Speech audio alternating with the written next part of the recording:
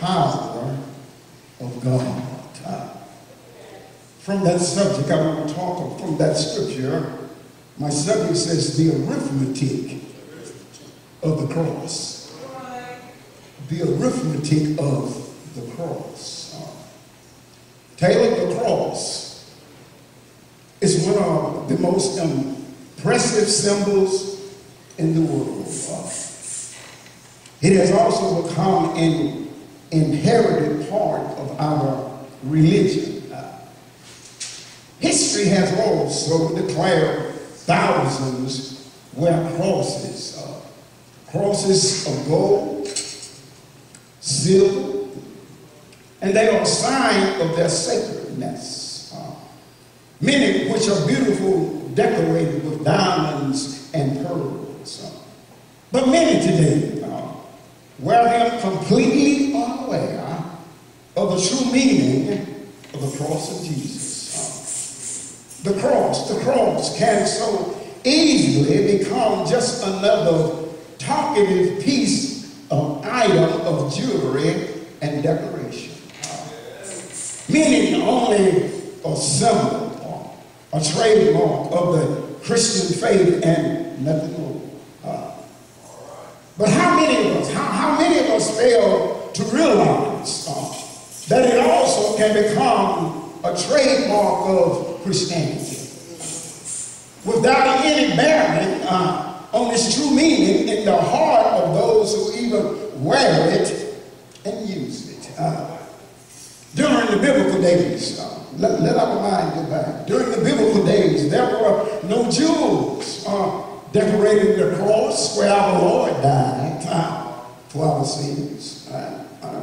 In fact, many of that day and time, they lost the true meaning of the cross. My question, how about you today? Have you? What does the cross of Jesus Christ mean to you? You may be involved in religion forever and yet never come to understanding the true significance of the cross. You may end up with a sentimental understanding of the beautiful golden ornament rather than this rugged instrument of execution. Yes, I'm talking about the cross on which Jesus viciously died, suffered, all because he was sympathetic for our humanity. This cross that Jesus died on, was worse than any lethal injection that your veins could withstand. It was worse than the electric chair could embrace. It was worse than the gas chamber that could suffocate you. You see, we can't sanitize the cross and make it into something clean and stale. We cannot whitewash the cross and take off the blood and the suffering. We can't make it into something comfortable and non-threatening, but we can focus upon the cross. The cross was an instrument with which the Roman state executed the death penalty. The cross, it was a crude, splintered, rugged instrument of death. The crucifixion was an extremely painful way to die. It is hard to describe the torture experienced through being crucified. The pain of the cross was unbearable. Not only that, Jesus was scourged. In other words, he was beaten, he was whipped. Even before going to the cross, he had been mocked by soldiers, made fun of. A crown of thorns was pressed hard upon his head, so hard that blood began to come out. He was beaten. Not only that, he was spit upon. He was physically abused, not with just one blow, but many. Now look at that Jesus. Jesus. Look at that Jesus, the shape that he is in already. And then a cross was placed upon his back as he stumbled toward Calvary. He was stretched out once he was got there into a perpendicular position on the cross. Then, can you hear the hammer? Can you hear the hammer? The nails was driven through his hands. With his knees bent, one foot was placed over the other, and a nail was driven through both feet. The cross was then lifted up and placed into the ground. And finally, the final suffering has begun. Dying on the cross. It was long. It was excruciating. As he hung on the cross, his lungs began to fill up with fluids. As the pain became more unbearable. Those on the cross, you could push up a little bit because your knees were bent. You could push up just a little bit. This would decrease the pain in the upper body, but it would cause more pain in the legs and the feet. This would go on for a long time. But remember that the agony of Jesus was much more than physical pain. It was for you and I, this passion for us. So why do Christians then see the cross? We should see it as a symbol of their faith and allegiance to God, but yet don't grasp what it really means. Well, let's see. Let's see if the suffering that Christ endured is it worth really iterating its importance? Whether you realize it or not, all of us here, we deal with arithmetic every day. What you mean, preacher? Speed limit signs, grocery receipts, social security numbers, telephone numbers, sports scores, and the list goes on and on. Without arithmetic, this world would be in a state of chaos. Arithmetic, if you knew it or not, I come to enlighten you, played a major role when it came to the cross in which Jesus died on. What are you talking about, preacher? Well, here's what I'm trying to say. Number one, the arithmetic of the cross, it subtracted us from hell. What you mean? Well, can you give me an example? I believe I can. How did it subtract us from hell? Anybody remember the thief on the cross? Who was there? Check the scene. There are 3 crosses. Jesus is on the middle cross, and 2 on the other side. Same cross, one on his left hand and the other on his right. I'm not talking about me now. I like to think that the unrepentant thief was on his left, and the repentant thief was on his right. I said me. The Bible doesn't say that, but Jesus did say that. He separated the sheep from the goats, with the goats on the left and the sheep left on the right. How long this is going? People are standing around.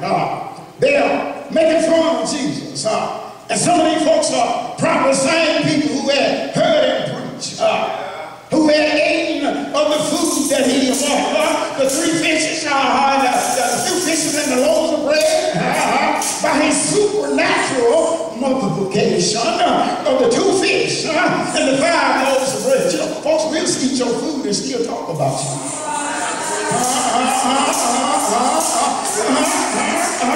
There were many people from walks of life. All kinds were there. The common people were there. The religious people were there. And the soldiers were there. And they were all taunting him and shouting insults at the Son of God. One of the men who was being crucified beside him, who was to suffer the same kind of death as Jesus was, he joined in with the crowd. He began to shout, if you are Christ, save yourself and us. He really didn't believe that Jesus could save himself. So he was just taunting him. Can't you hear him laugh? And he said, us also, making fun of Jesus. But however, something stirred in the feeling, in the heart of the other thief. And he began to admonish this loudmouth. You do know we got some loudmouth thieves. That was trying to insult Jesus. Listen to his words. He said, do thou fear God, seeing that thou art under the same condemnation. And he said, what's wrong with you? What we did, and our punishment, we did what we received. But this man had done nothing wrong. This thief, he recognized something in the spirit of Jesus. That in his dying hour, they gave him hope, something supernatural. What did he say? He said unto Jesus, Lord, remember me when thou come into thy kingdom. And we all know Jesus replied, surely I say unto thee today, thou shalt be with me in paradise. Why you say all of that, Pastor? Well, salvation came to the repentant thief there in his last hour. This is the ultimate in a deathbed confession. I can guarantee you this man was on his way to hell. But something on that cross, something happened to him, and he said, Lord, remember me. So this man was subtracted from hell and went to heaven. For we get it from the very mouth of the one who assured all the believers of the heavenly destiny. Jesus Christ himself, as this thief died, he was translated to heaven. The other thief was translated straight to hell. They each had the same opportunity, but only one had a change of heart. Just like this thief who was saved and subtracted from hell. The blood that was shed upon that cross acquitted us all who confess and believe in him. I wonder if there's anybody in here believing in this morning. The word acquitted, it's a heavy word. It means to pay off, to free, to clear, to absolve. It has far-reaching meaning, extending from the past always to the future. Let me give you an example. Anybody remember O.J. Simpson? He was in court, wasn't he? Charged with murder. But he was acquitted. And because he was acquitted, they can never come back now and retry him once again. Not even if new evidence come up. Forgiveness is given forever. So he was subtracted. This thief was subtracted from hell. The second thing I'm trying to say, the arithmetic of the cross will add us. I had subtraction. We got to do some addition now. It adds us to the kingdom. In so many words, Paul preached to the Corinthians that the message of the cross, my text, means salvation, strength, and wisdom of damnation, and there is weakness and foolishness to those who hear it. Paul said, I don't know about y'all, but I preach Jesus Christ crucified. First, this message of the cross, which adds to the kingdom, means salvation. Salvation for who? To those who are being saved. That's the message that is found throughout the New Testament. I'm biblically reminded of the Philippian jailer, how he and his family were added to the kingdom. After an earthquake, the prison door flew open, and he was scared that his prisoners had escaped. He drew his sword. He was about to kill himself. After Paul stopped him, he asked him, "Sir, what must I do to be saved?" Paul and Silas replied, "Believe in the Lord Jesus, and you will be saved." They preached Christ crucified to the jailer. And as a result, the Philippian jailer and his family was saved and then baptized. And Brother Tim, they were now added. They were now added to the kingdom. The third thing I want to talk about, the arithmetic of the cross. It divides us from the world. When we view the cross, it's to remind us that being divided from the world is a very important duty. The Bible says we're in the world, but not of the world. He also said through the love of the world, you are enemy of God. So if you love Jesus, you have been separated. You've been divided. Everyone who professes to be a Christian should consider it very seriously. For separation from the world has always been one of the evidence of God's work of grace in the heart. See, our Sunday school lesson was talking about that. You know the word, but you won't say anything. Or you want to act like the world, because you want to get along in the world. Guess what? You're an enemy. You two cannot coexist. You have to separate. He said, come from among them. When someone become a Christian, when they're born again, when they're transformed by faith in Jesus Christ, they enter into an entirely different sphere. What you mean? Well, they go from the untransformed, the unregenerated, the non-Christian. We have, as Christians now, different thoughts, different values, different standards, different beliefs, different feelings, different principles, different motives, different goals, different attitudes, and different hopes. Paul, under the previous auspice, you do remember, the name of Saul became what? A changed man. Saul was a bad man. His reputation was not pleasant. But when he met Jesus, it's something about meeting Jesus. He became a changed man. He changed so much that he even changed his name. He didn't even want to be remembered by that name. He wanted a new, I know I've been changed. I know I've been born again. How do we know Paul changed? Well, his character changed. His behavior changed. That is what happens when one meets Jesus. Some things will never remain the same. God is able to change your mess from the world to a messenger of heaven. Finally, I need to get out of here. The arithmetic of the cross, it multiplies us into heaven. What you mean? I remember in John's writing that John said he saw a number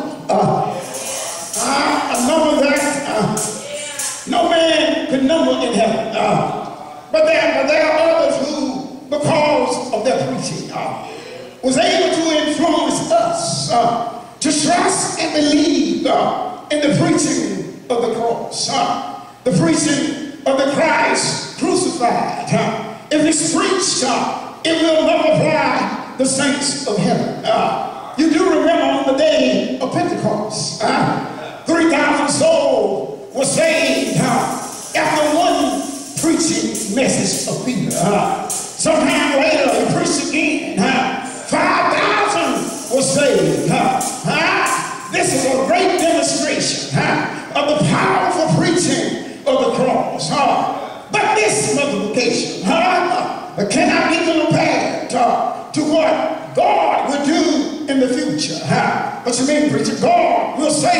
a multitude that would number in the multiplied millions in heaven. How do I know this? John said, and this I beheld, and lo, a great number, which no man could number. They were all nations and all tribes and people, all tongues, and they stood before the throne, before the Lamb of God. And what I like, they were clothed with white robes, and they had palms in their hands. Let me ask you a question. Can you see them in your mind? They're marching. They're marching to the great coronation of Jesus. But let me ask you something that even more important. Can you see yourself in that crowd? Glad that you're there. Glad